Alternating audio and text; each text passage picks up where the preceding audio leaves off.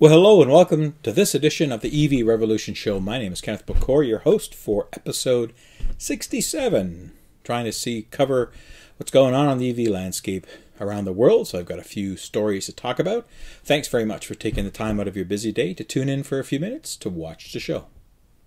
First story I want to talk about is breaking news that just happened yesterday. PSA and Fiat Chrysler, FCA, agree on a merger. And that's pretty big news in the automotive landscape, because what that is going to do is it's going to make that organization the fourth largest automobile manufacturer in terms of sales globally. Now that will make them fourth after number 1 Volkswagen, number 2 Toyota, and number 3 Renault Nissan. Their target sales is 8.7 million vehicles per year, so almost 9 million vehicles per year. And obviously the reasons for mergers and acquisitions are usually because somebody has something better than the other guy, or they're looking to combine efforts and save some costs. And the latter part is what's going on here for PSA and FCA. They want to merge their costs and be able to be competitive over the long term. So I guess they're obviously FCA is seeing some sales slip in different markets. The good thing about this merger is that it's going to generate synergies without closing a plant, so there won't be any layoffs or any jobs being affected. Now, how this affects the EV landscape is unclear because, of course, PSA introduced the Peugeot E208 and the Opel Corsa E. And they're coming out with a heavier model called the DS3 Crossback. These are all electrified vehicles. Now, Fiat Chrysler doesn't really have much in the electric vehicle bandwagon or stables, I guess, other than the Fiat 500, which is an all-electric version, but they've got some plug-in hybrid electric vehicles in the Jeep Renegade and Compass, which tend to sell pretty good in Europe and so-so in North America. Most of North American guys like their gas Jeeps. So anyway, stay tuned for more news, but that's exciting to see shakeups in the landscape where it makes sense. And let's hope that these two organizations will really look to drive more efforts into automobile electrification. Quick update from an organization that I received. I'm on their mailing list. I'm receiving information from an organization called Drive Electric. They're based in the UK, out of London. And they are working with, as an advisory type of council, advisory board, working with the folks in London and to help the city and the municipality meet World Health Organization targets of air quality guidelines by 2030. And they sent me an announcement about Drive Electric is working with the Transport for London, or TfL as it's known over there, to offer micro businesses and charities a switch to pure electric vehicles. Now, this is in conjunction with the Mayor of London's new van scrappage scheme. That's a mouthful to say.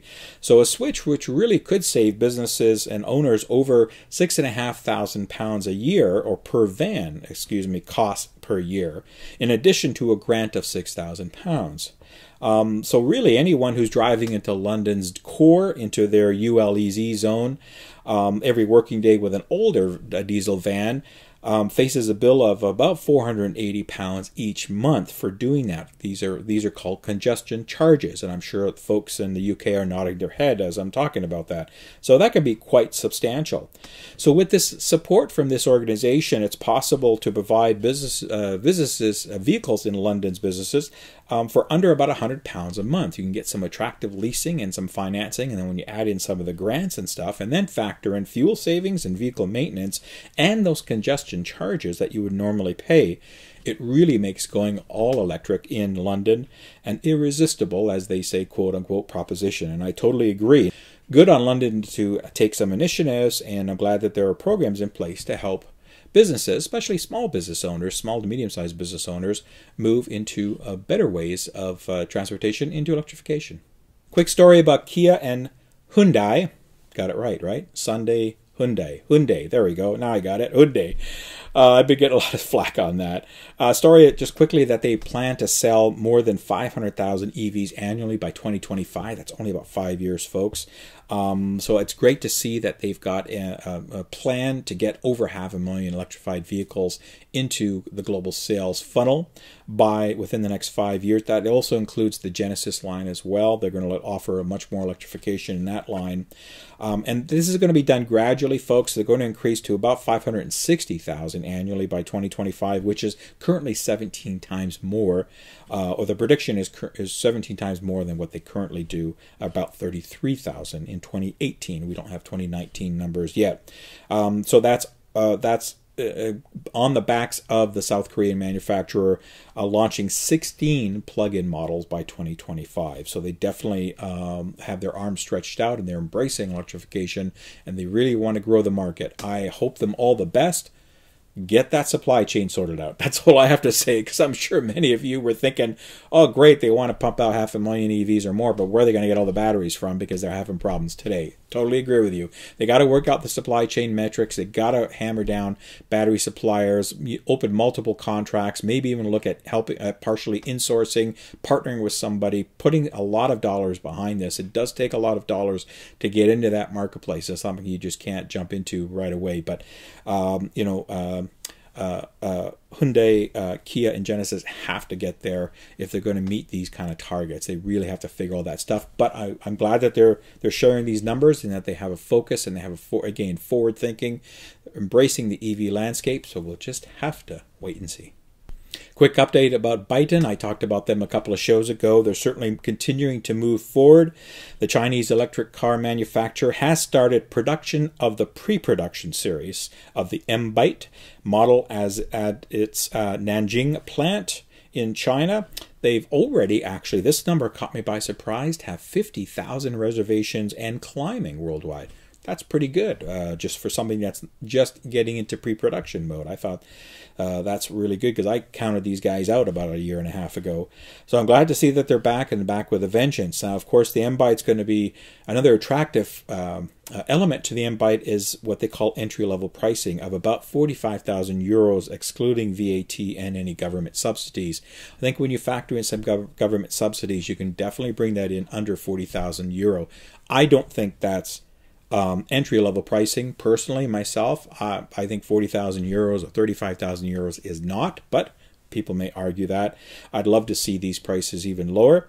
That's based on a 200 kilowatt model, rear motor drive with a 72 kilowatt hour battery pack, giving WLTP range of about 360 kilometers, 200 mile or so club as always.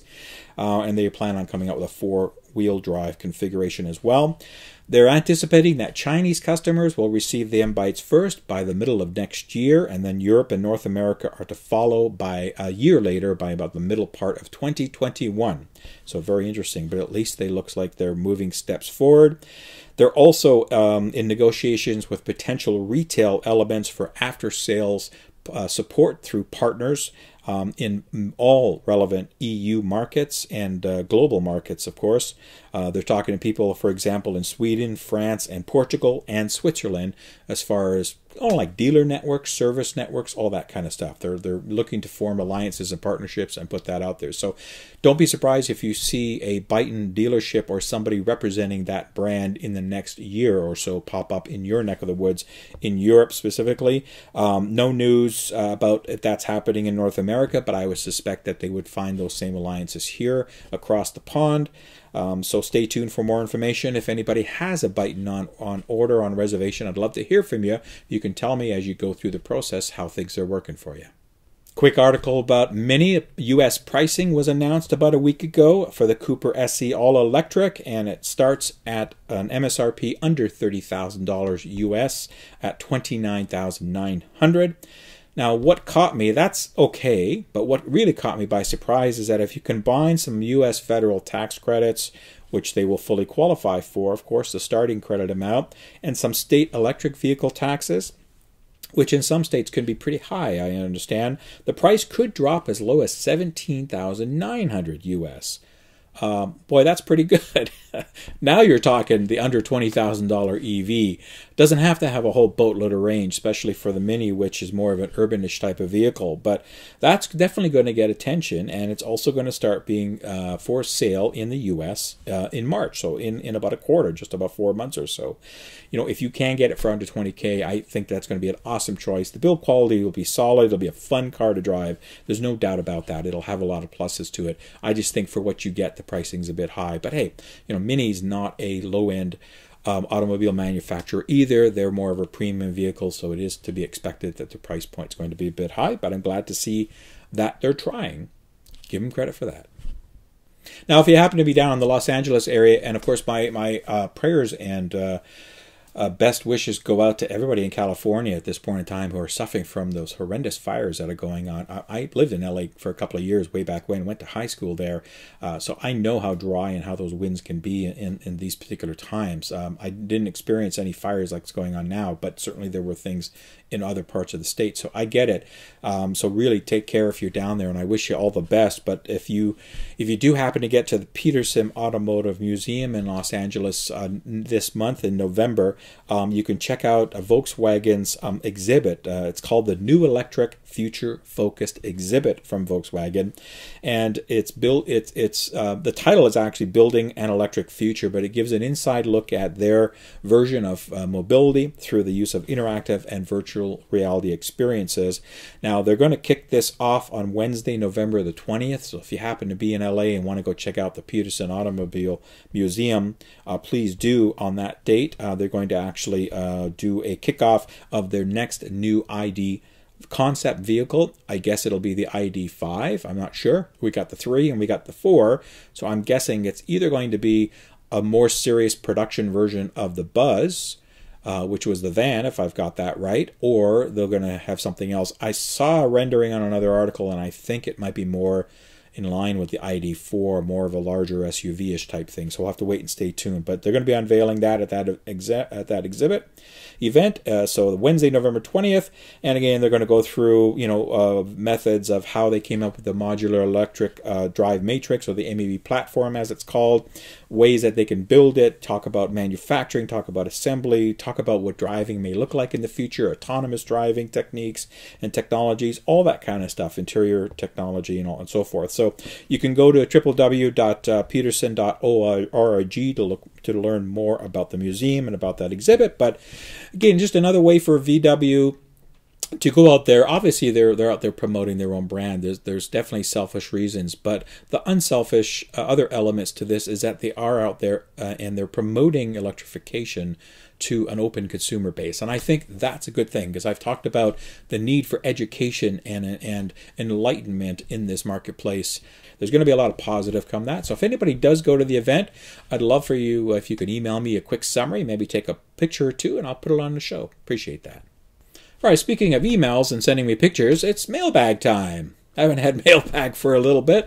Glad to finally have something to share with you. Now, I've got a couple things. First of all, just a big shout out to Chris in the UK.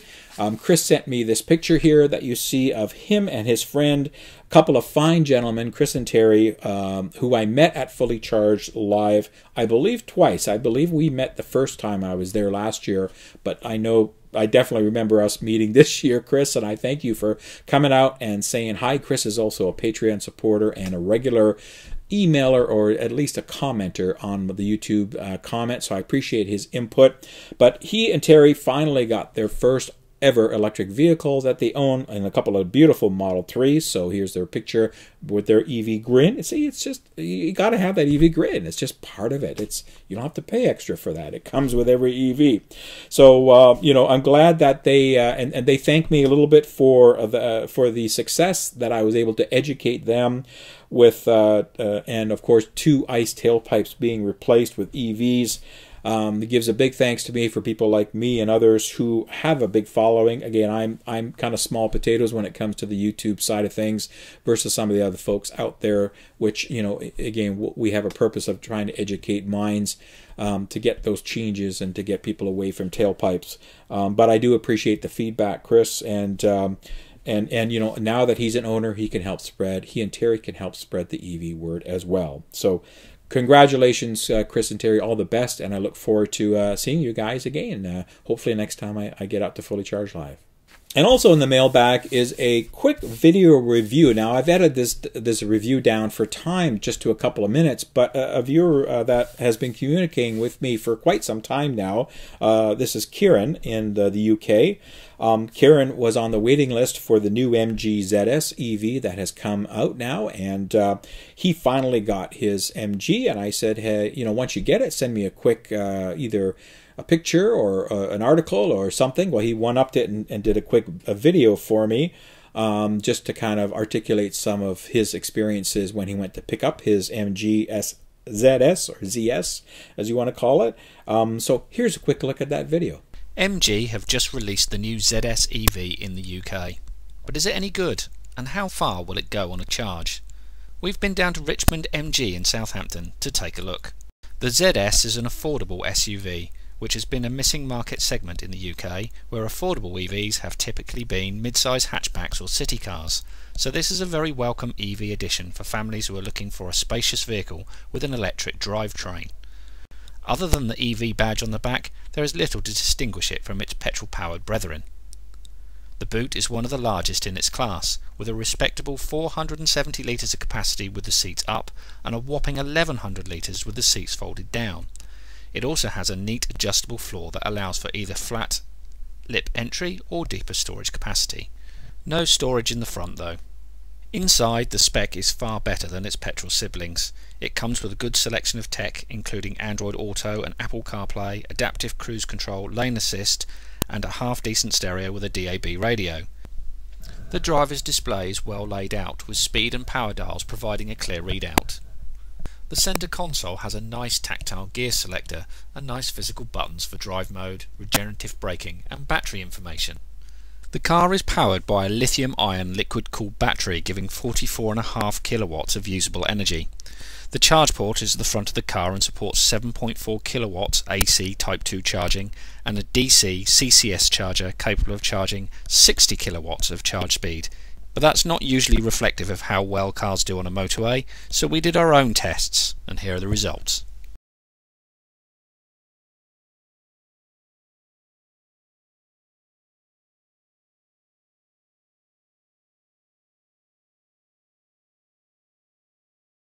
It still managed to achieve a calculated maximum range of 125 miles at 2.8 miles per kilowatt hour.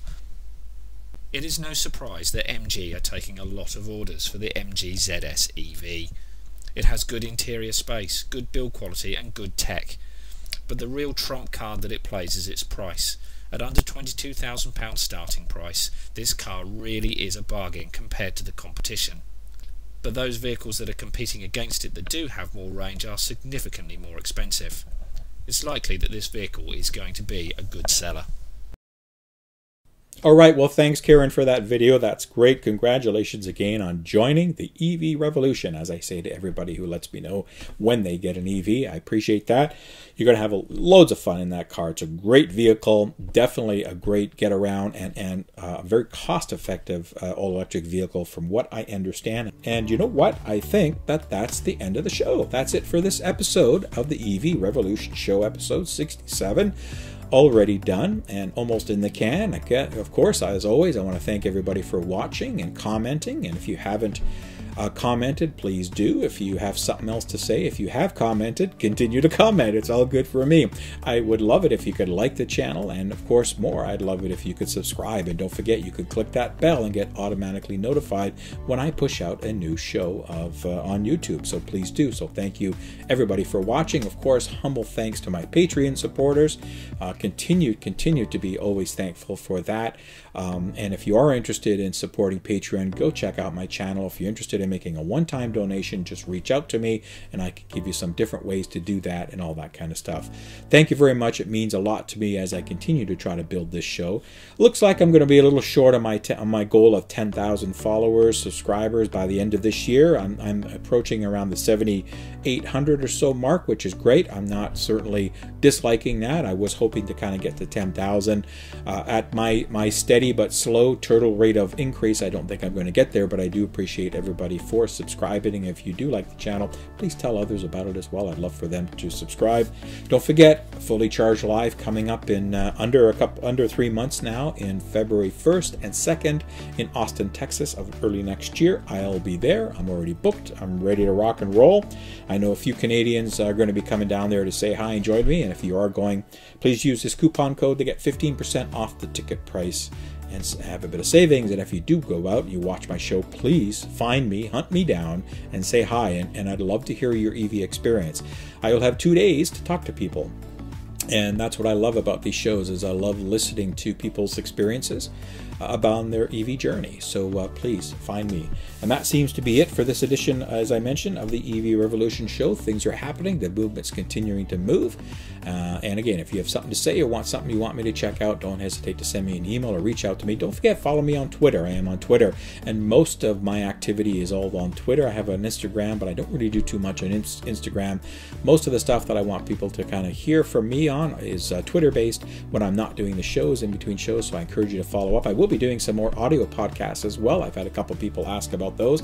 No, I haven't forgot about them. They're always on my mind. It's just finding somebody to talk to and organizing a time to do that. And I was supposed to actually tape one today, but that time frame got changed for another couple of weeks for scheduling. So I will continue to do that. And don't forget, next week, this next week coming up, if you search for a podcast called Plugged In by Andrew McCready. He's a Canadian based out of Vancouver, and he started an electric vehicle or electrified podcast. Go check it out on iTunes or all the other podcast providers. I'm coming up on episode 5 of that, but it was a great conversation I had with Andrew, and I want to thank him for reaching out to me and having me on his inaugural podcasts. He's only done a few, so check it out, and please subscribe to that podcast and tell your friends about it. Really interesting guy. He's got some good, I listened to the first couple and they've been great. Really, really good stuff. So eye-opening stuff. Listen to Andrew and his, and thanks again for that. And again, everybody, please take care. Thank you very much for watching, and until I see you next time, whenever that is, everybody stay safe, and I'll see you then. Take care. Bye-bye.